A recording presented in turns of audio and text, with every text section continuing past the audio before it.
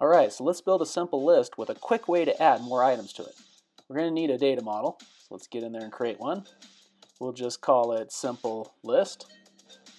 And now we'll add a field to it. This will just be a string. We'll call it item.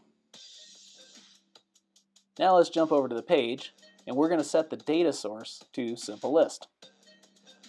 We're going to drag out a table, drop it right here on the page, let it inherit the page data source. We'll click the edit box so we can edit the lines.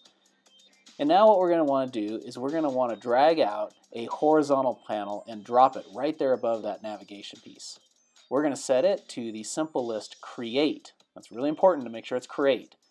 Now drag out a text box and let's bind that to the item that we created, field in the database. We'll do a little bit of spacing here with the new spacing feature.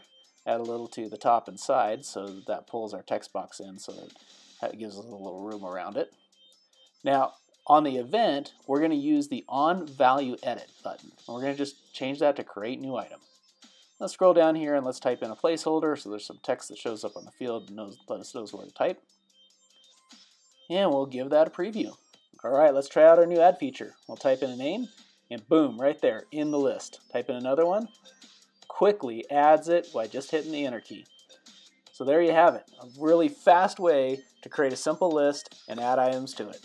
Join us for more great videos at appmakeruniversity.com.